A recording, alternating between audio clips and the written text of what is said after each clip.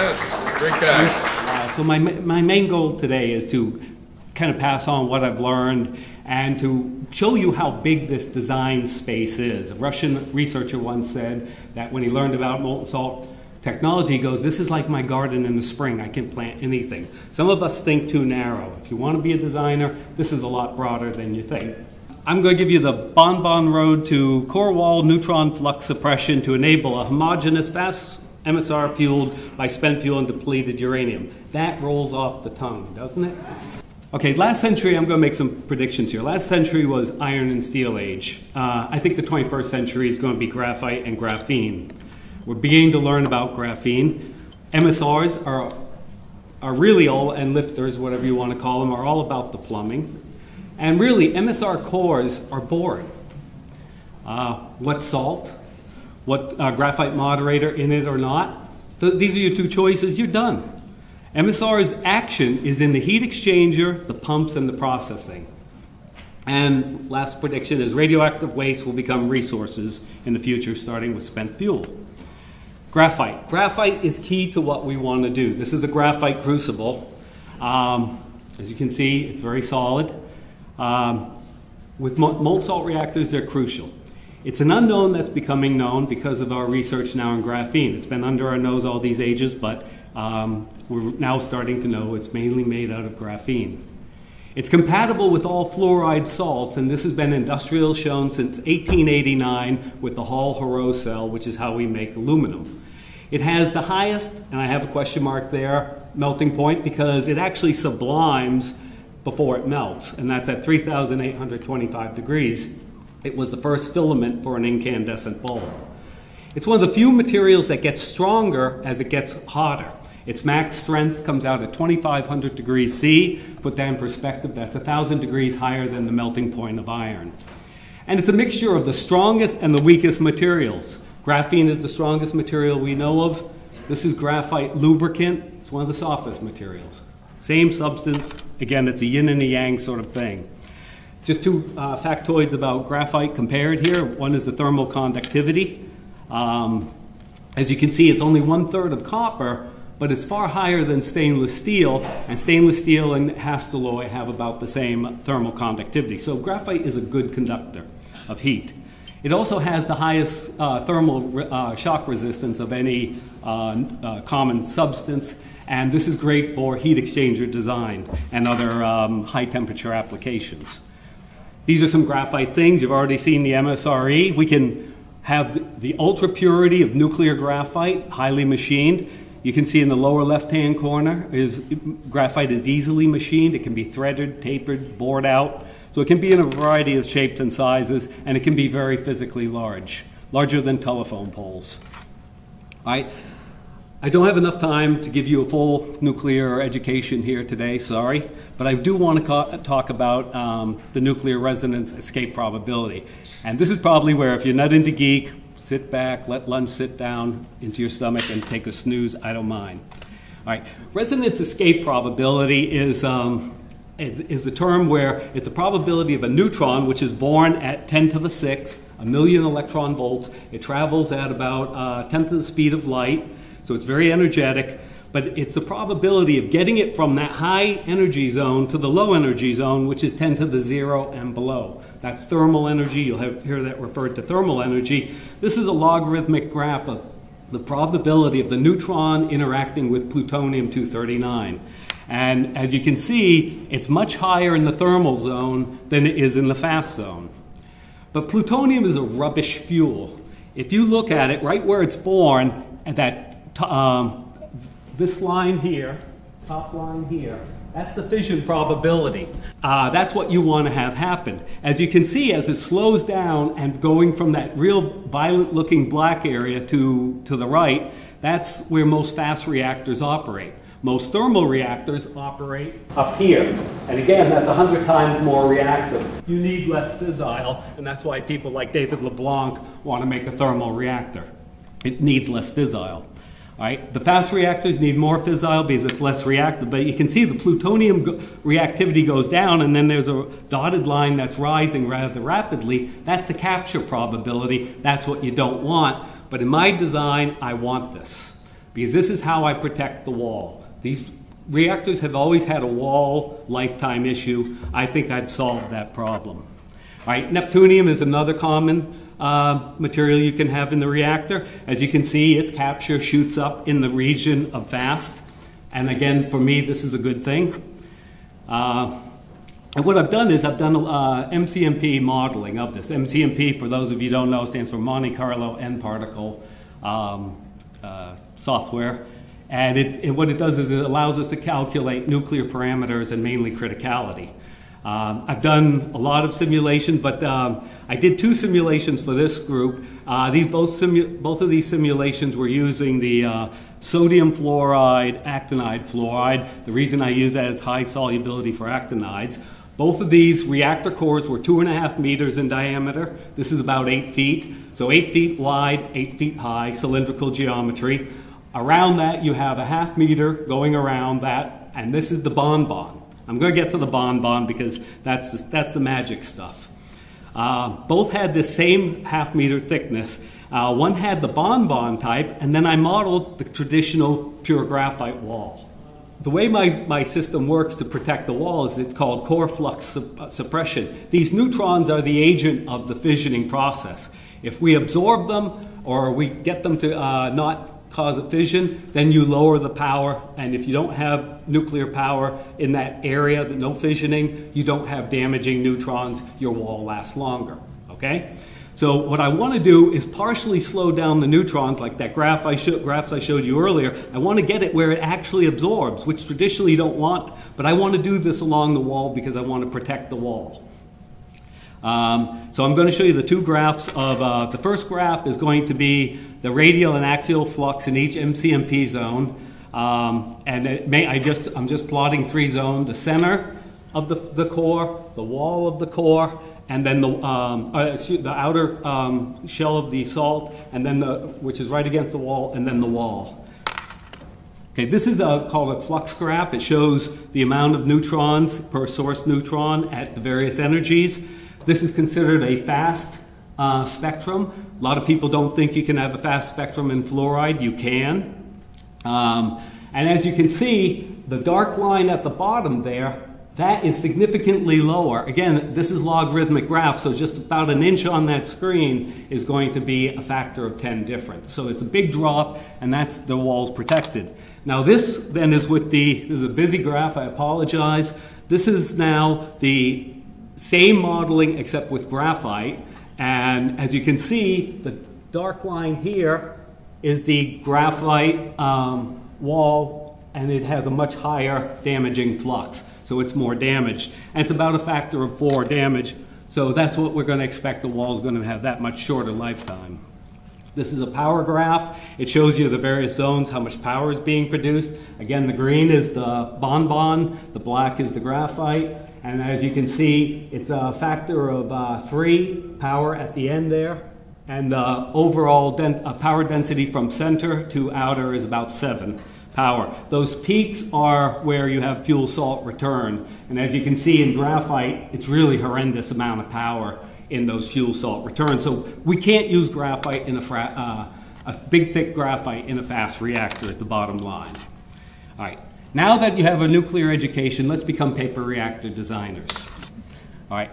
One of the problems with molten salt reactors technology is it really gives you too many choices. I mean, there's over 5 salts we could possibly use, maybe 10 or 20. So what salt becomes a big issue? What geometry? Spherical, cylindrical?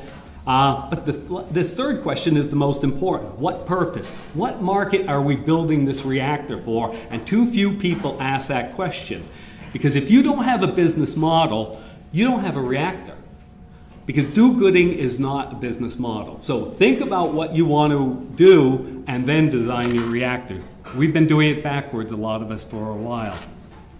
All right, what molten salt? To answer this question, I got to answer that third question, the last question. And the business I'm going to choose here is I want to safely store spent fuel and release its energy. Why? I think there's paying customers, demand for it. That's my business guess. Yours may be different.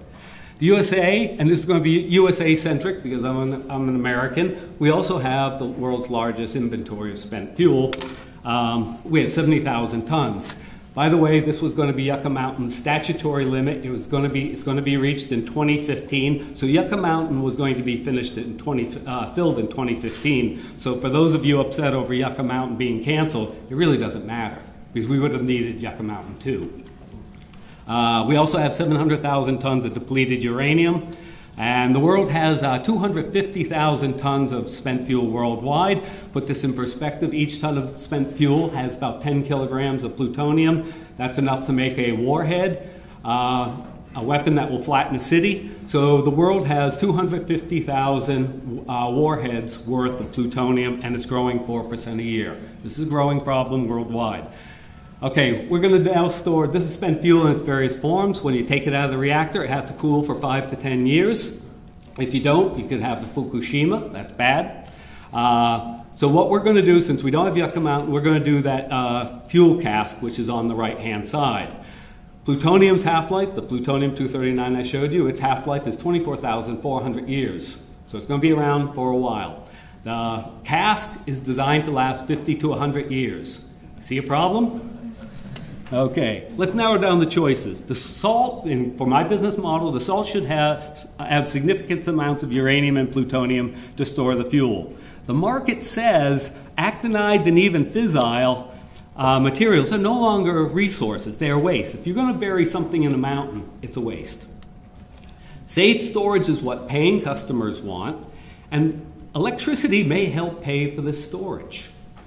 Capital costs must be kept low. So I basically want to do that silo thing, except I want to produce maybe some energy as a byproduct. All right, further narrow down the choices. The fuel salt has to have high uranium and TRU solubility. TRU stands for transuranics. It's plutonium and above.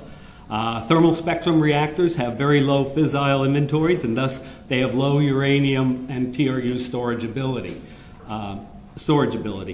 The fast spectrum requires 5 times more fissile than thermal. So Dave, I'm going to build fast reactors. Dave is going to build thermal or slow reactors.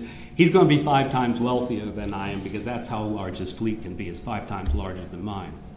But right now, it's a waste, so we want to store it. All right, fast spectrum burns spent fuels, actinides the best, and the fast spectrum is easiest to breed in if you want to breed. That is, make new fissile. This is going to come up, so I'm going to address it. I'm not a fan of chlorides. Chlorides allow a faster spectrum than the fluorine. However, this can be a proliferation issue. For example, the French general 5 to 10 years ago confirmed what a lot of us believed. The French got most of their military plutonium from their liquid metal fast reactors. So if you have too fast a spectrum, you can make military-grade plutonium. My spectrum that I just showed you is a crap spectrum as far as fast goes, so it makes crappy plutonium, as I'll show you later. So chloride's one advantage is not needed today. The world is awash in fissile. We have excess military and commercial fissile we need to get rid of. There's more chlorine negatives than positive. Chloride corrosion is less known. It can't support a thermal spectrum like David wants to do. Chlorine 36 is going to be produced. Oh, you're kidding. I got to speed this up here. All right, I apologize for this. This is the salt I want to use. Sodium lithium fluoride. It has high uranium and actinide and plutonium solubilities, and it gives you a wide range of temperatures you can operate at. I want to go back to the future. I want to stack a bunch of blocks, just like we did a few miles from here to create a reactor. If you see there, this is graphite. That's graphite, just with holes drilled in it, and they put uranium, and they stacked it up, it made a reactor. Couldn't be much simpler. It's called Chicago Pile, that is pile of blocks 1. It was the first reactor a few miles from here. This is my bonbon brick. You've probably been wondering what's a bonbon. Take graphite, put thorium, mainly thorium tetrafluoride in there, put a little uranium tetrafluoride, and lock it up. I show cylindrical and hexagonal geometries, and then what we're going to do is stack them in various arrangements. We can create reactors just by stacking it. The one difference is I'm going to have fluoride salt in there as the fuel, not uranium slugs. One other thing I'm not showing here is you have to have the Hastelloy wall around the outside. I like thorium fluoride because it has high density and a high melting point. 1110 C, that's higher than copper or silver melting point. So it's a very high melting point, and its density is 6.1. The density of steel is about 7. So it's a very heavy, dense material. This is another design that I always thought of. I want to get rid of the pipes. I want to get rid of all the tubing and all this stuff. I want to have a nice compact design like David was showing, the smarter. This diagram, I can't remember where I got it, but it's 40 to 50 years old from Oak Ridge. I modify it by I take out the center core, and I'm not going to have any Hastelloy or anything. I don't want to even pump the blanket salt around. All right, we'll go through here. This is my design. This is the core. Comes in thermal or fast. Fast has no moderator in it. If you want thermal spectrum, all you have to do is put graphite logs in there and it will become a thermal spectrum. The green is the bonbon salt. The gray is the graphite. And the salt flows up through there. It's lifted by gas lift, but you could use a conventional pump. Again, this is my wish list of all the things I'd like to see in the MSR. The heat exchanger is made out of graphite. If we can do that, we can get 700 to 1,000 degree output temperatures. This is how it would be placed underground. The reactor core would be lifted up because that's the part that wears out. Graphite does not suffer creep, so it's conceivable this heat exchanger could last 50 to 100 years. The salt is pneumatically in place. You blow gas down in the bottom thing. It shoots the salt up into the tube. No more freeze valves. This operates much quicker. It fails safe. If you remove the pressure, the salt goes back into the drain tank. And as you can see, the drain tank is full of bonbons to make sure it's subcritical down there. That is, you don't have a nuclear reactor occurring in your drain tank. You don't want that. You then cart it away. Bring in the new core, lift it up, replace those broken elements, and off you go. All right, recapping the advantages. This is a results of the simulation I ran. It's a 12.5 meter core volume. The salt's there. The breeding ratio in the core was 0.92. The total breeding ratio was 1.14. So most of the breeding is being done in the thorium. You're making a lot of U-233. If you run a gigawatt year, that's about 140 net kilograms of U-233 every year, and you only have to then take and put about 80 kilograms into the core every year, and that's for 1 billion watts 24/7 for a year. All right, this chart shows the DMSR at the top line, and I put that in comparison. Its core power density, its salt power density was 27 kilowatts per liter or 27 megawatts per cubic meter, whatever your unit of choice is. They work out the same. You can pretty much follow it along. I assume a 50% thermal efficiency. That's probably generous. The specific power is a calculation of the efficiency of your using fissile. That how much inventory do you need to produce a certain amount of electricity. In this case, a higher number is better because it means you produce more electricity for a given amount of fissile. And then I have a ratio, how much worse is it than the DMSR? The DMSR is a sweet reactor. Like David said, that is the one to beat. If you're going to be a paper reactor designer, you've got to beat the DMSR in my opinion because that's such a sweet design. All right, the total electric power install is if we took all of Yucca Mountain's nuclear materials and we started fueling a DMSR. Well, how many DMSRs could we have? Well, it turns out we could have about 400 gigawatts worth of electric power. Put that in perspective. I'm again sorry for the American perspective only, but America has about 500 gigawatts of power. 20% is nuclear, so that means 100 gigawatts is nuclear right now. So with the 400 from the DMSR, the 100 from current, with just using Yucca Mountain, we could refuel all of our electricity from a DMSR, LWR, 100% nuclear electricity, and we just have to keep the LWRs fueled. The breeding time, doubling time is there. The interesting thing is, now, oh, by the way, the wall lifetime is 41 years of my bonbon design, so the core flux suppression works. Let's say we would want to go, we're willing to go down to 5 years of wall lifetime. Now, I don't know if that's desirable or whatever, but look at the amount of power we get. At the power density is 414 kilowatts in 1 liter.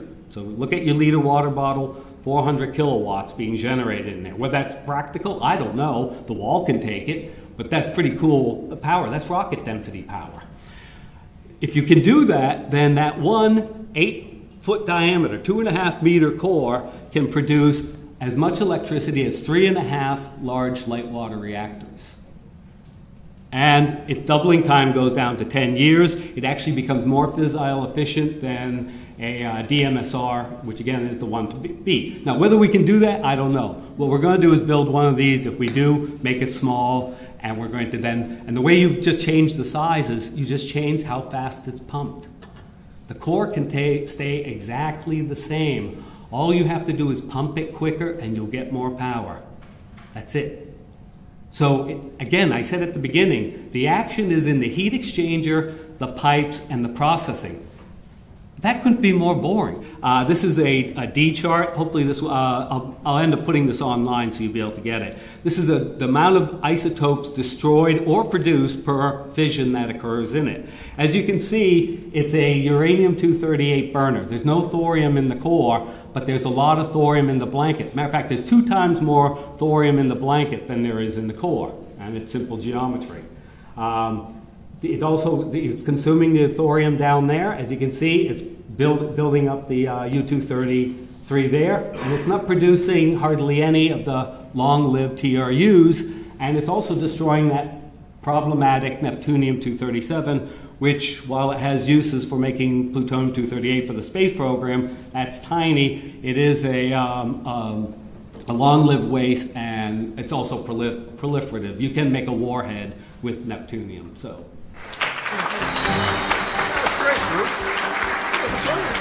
There are some 92 chemically distinct kinds of atoms naturally found on Earth. They're called the elements. Here we've represented all 92 of them. At room temperature, many of them are solids, a few are gases, and 2 of them, bromine and mercury, are liquids. Modern physics and chemistry have reduced the complexity of the sensible world to an astonishing simplicity. 3 units put together in different patterns make essentially everything. A proton has a positive electrical charge. A neutron is electrically neutral, and an electron an equal negative electrical charge.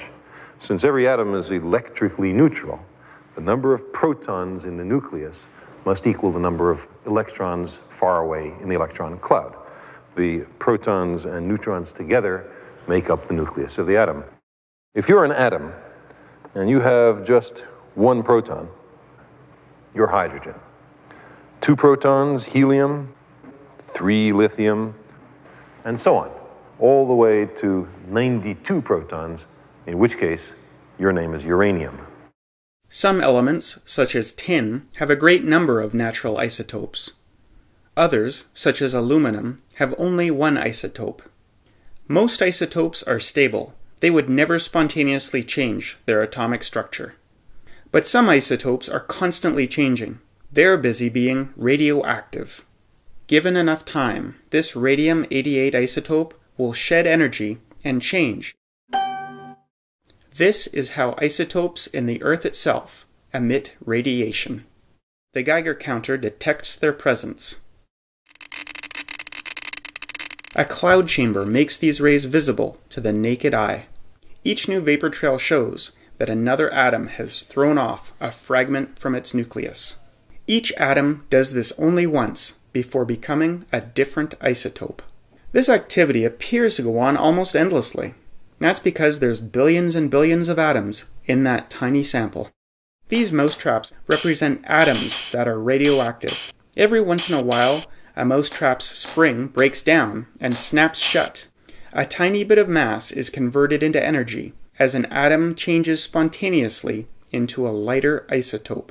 Knowing that some atoms could spontaneously change, in 1939, scientists tried firing a neutron into the nucleus of a uranium atom, the heaviest and least stable atom found in nature.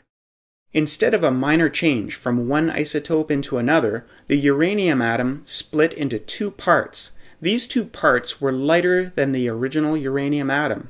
The missing mass was converted into energy. Also released were two neutrons. One free neutron has become two free neutrons. Now we have two neutrons.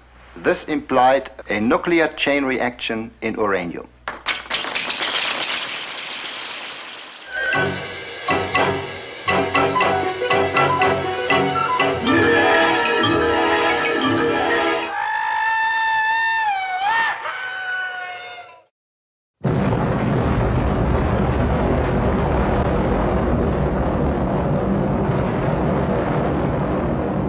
Obviously, that's not what we want to do in reactors. Most reactors are completely incapable of sustaining that kind of neutron multiplication, but it is nevertheless something that takes place in a weapon. Now, I also think that this notion of a chain reaction has perhaps been used a number of times to perhaps scare people about how nuclear fission reactions really take place in a reactor, as if they are an uncontrolled expansion of the number of fission events. That's not really what happens in a reactor, because you reach a point where only one fission is causing another fission, and that is the notion of criticality. It's a state of balance. But early in the startup of a nuclear reactor, you have supercriticality, which is where one fission is causing more than one fission. That's still relevant. But typically, supercriticality in a nuclear reactor is a very, very low number, a number very, very close to 1. It would be like 1.0000 something. Both subcriticality and supercriticality are normal operating states in a reactor. When you want to bring a reactor up to power, you bring it to supercriticality to a certain level, you go up till you get to where you want to be, and then you level out at criticality. And one of the things I had wondered about for the longest time was, it seems like this is such a precise balance. How would it be possible in an engineered machine to attain such an absolute perfect situation of balance where you weren't leading to more or less fissions, but you could actually hold at exactly 1.0000, 10 zeros beyond that state of criticality. And what I found to my great interest was the reactor will do it for you if you design it properly.